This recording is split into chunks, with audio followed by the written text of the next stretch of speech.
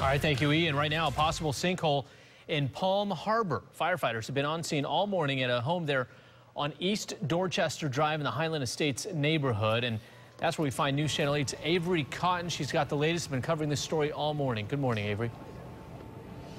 Good morning, Marco. Well, I can tell you that now building inspectors and public works employees are on scene right now trying to determine what's causing this house to sink. What I can tell you is that each and every hour we are seeing more and more cracks appear on the outside of this house. Certainly not something anyone wants to hear. I heard a big thud. Joyce Jordan lives next door to the house evacuated for a possible sinkhole. The woman who lives there also reported hearing loud cracking noises just before noticing crevices all over her home. Fire rescue crews decided she needed to leave for safety with the thought they could have a possible sinkhole on their hands. This one hasn't really got too much wider. As they kept watch overnight, conducting walkthroughs every half hour, the house sunk inch by inch. How does that make you feel living right next door? Terrible, terrible for her and for us.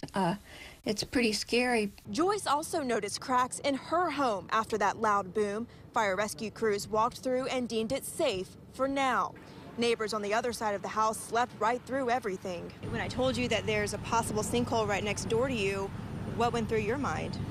I wondered if it was not only next door, but affecting my house. He's noticed areas of concern in the yard between the two homes and is now even more worried. When I mow my lawn, sometimes on this side, I feel sponginess or something. It feels funny. Now it's a waiting game as officials work to determine if the sinking sensation is in fact a sinkhole or something else. And back out here live, we are told that the woman who lives here is safe this morning, staying with a family friend or a relatives.